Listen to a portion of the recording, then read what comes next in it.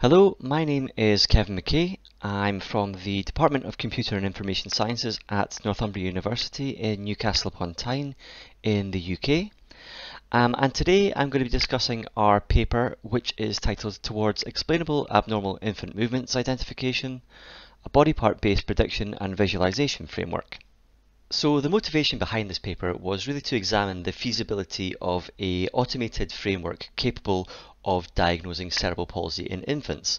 And as part of that, we really wanted to try and incorporate a visualization element to the framework in order to keep clinicians in the loop.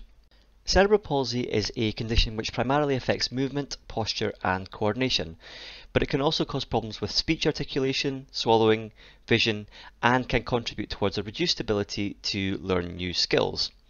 It's actually an umbrella term which covers a group of lifelong neurological conditions which are usually caused by an injury to the brain occurring before, during or shortly after birth.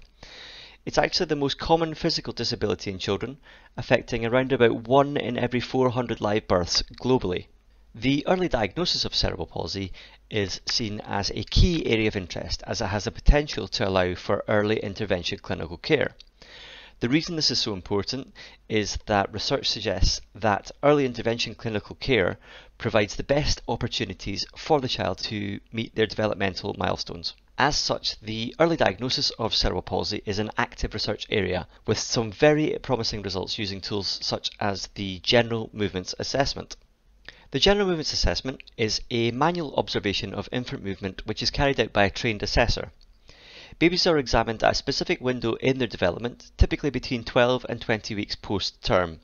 The assessment itself typically lasts anywhere between 3 and 5 minutes, and it comprises a video which is taken from above showing the baby lying on its back in a supine position. This video is then analysed at a later date whereby specific movement patterns are identified and classified. These movement patterns are known as fidgety movements, and they generally look for complexity, variability and the fluidity of the infant movements. It's suggested that if fidgety movements are present, then the infant will develop normally, and if they are absent, there is a good chance that they will go on to develop cerebral palsy. So in this paper we're looking to try and address whether the assessment could be automated, but whether we could also provide some sort of visual feedback to the clinicians as part of this assessment process. So in this slide we can see an overview of our proposed framework.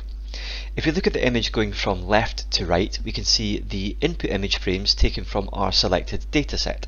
We extract the infant's pose per frame, then separate this into individual body part sequences. These body part sequences are then segmented temporally into 100 frame segments before features are extracted for classification.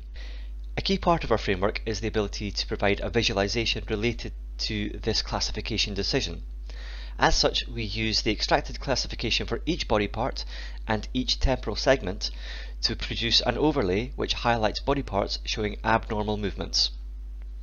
So the input video dataset which we're using for our framework is the Moving Infants in RGBD dataset. This consists of 12 synthetically generated videos, each 1000 frames long. This maps real-world infant movements to synthetically generated 3D models of infants.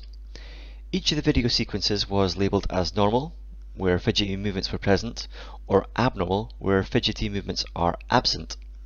So the two videos that we have on screen represent normal and abnormal infant movements. In the video on the left we can see that there's greater fluidity, less repetitive movements and more complexity of movement, and these are the sort of movement characteristics that we're trying to differentiate between in order to form our final classification decision. So the first step in the process of extracting meaningful motion features is to use pose estimation to extract pose data from the input video. And the reason that we use pose data is that it is able to deal with external factors such as parental intervention or clinicians coming into shot, and it's also able to provide anonymity whilst retaining human interpretable data.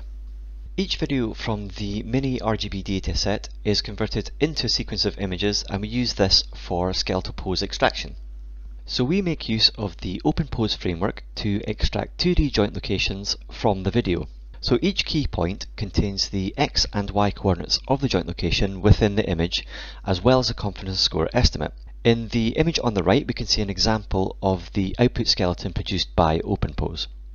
With the pose extracted from all frames, we're then able to extract meaningful features for analysis. So in our framework, we group the joints into 5 specific body parts, forming part-specific sequences. These body parts are the left arm, the right arm, the left leg, the right leg, and the head and torso. These part-specific sequences are then segmented temporally into 100 frame segments. We then calculate the histograms of joint orientation, which represents the predominant orientation of the body part across all frames of the temporal segment. And we do this for all body parts across all temporal segments. The second feature which we extract is the histograms of joint displacement, and this represents the amount of displacement exhibited by the body part across all frames of the temporal segment. Again, we do this for all body parts and all temporal segments. In our case, each feature is represented by an 8-bin histogram of normalized data. Finally, we fuse each of the features together for each part-specific stream and each 100-frame temporal segment. This means that each video is represented by multiple histogram-based motion features, which we can then use for classification. So the fused HOJO2D and HOJD2D are then used as input for classification on each body part and each temporal segment. Since each video is annotated as normal where fidgety movements are present, or abnormal where fidgety movements are absent, we label all the fused features extracted according to this holistic annotation of the video. The results of this classification process are then fed to both the visualization module and a final classification module. Because we process the video sequentially, we are essentially detecting fidgety movements spatiotemporally, allowing for a relevant visualization to be generated. For the final classification, we represent each body part using a single scalar score. This is the average score of the classification result for all of the temporal segments for each body part. We then fuse these results together so that each video is represented by the 5 scalar scores between 0 and 1 for each of the body parts. This means that we can then generate a binary classification using an ensemble classifier to predict whether the video is considered normal or abnormal. So an important part of our framework is the visualization module, and the reason this is particularly important is that most of the existing architectures that are on offer are generally considered to be black boxes, and whilst this is acceptable in typical computer vision tasks, it's less preferable in healthcare and medical applications, since it is essential for clinicians to be able to verify the prediction as well. So in order to make our proposed framework more interpretable, we included a visualization module which highlights the body parts that are considered to be exhibiting abnormal movements based upon the general movements assessment and our body part based predictive model. So the architecture of our system allows us to take the separate classification result for each body part and each temporal segment and allows us to produce a visualization. In doing this, our system is able to provide additional information on the importance of each stream in determining the overall abnormality of the body movements. In order to generate the segmentation used for our visualization, we use the CDCL pre-trained body segmentation model. The part-specific streams are then mapped to the relevant body part segments generated by the CDCL model. In doing this, we're able to highlight the relevant body part segments in red to indicate the absence of fidgety movements based upon the scores computed by the body part abnormality detection. In the image to the right, we provide some examples of the segmentation and the associated visualizations produced. We compare our method with several others from the literature. We follow the standard protocol in the related works to conduct a leave one subject out cross-validation. This ensures the results presented were obtained based upon data unseen during the training process.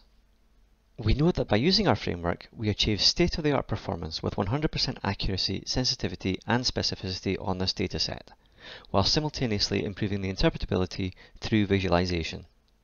In this final slide, we're showing an example of the visualizations generated by our framework. In this example, we can see a video which was labelled as abnormal. From the visualization, we can see that the highlighted body parts are generally showing less complex or more repetitive movements, aligning well with the criteria set out in the general movements assessment. So to conclude, in this paper we have discussed a framework for the prediction of cerebral palsy in infants based upon the characteristics of abnormal movements established in the general movements assessment. We have proposed a part-based prediction and visualization framework using pose-based features.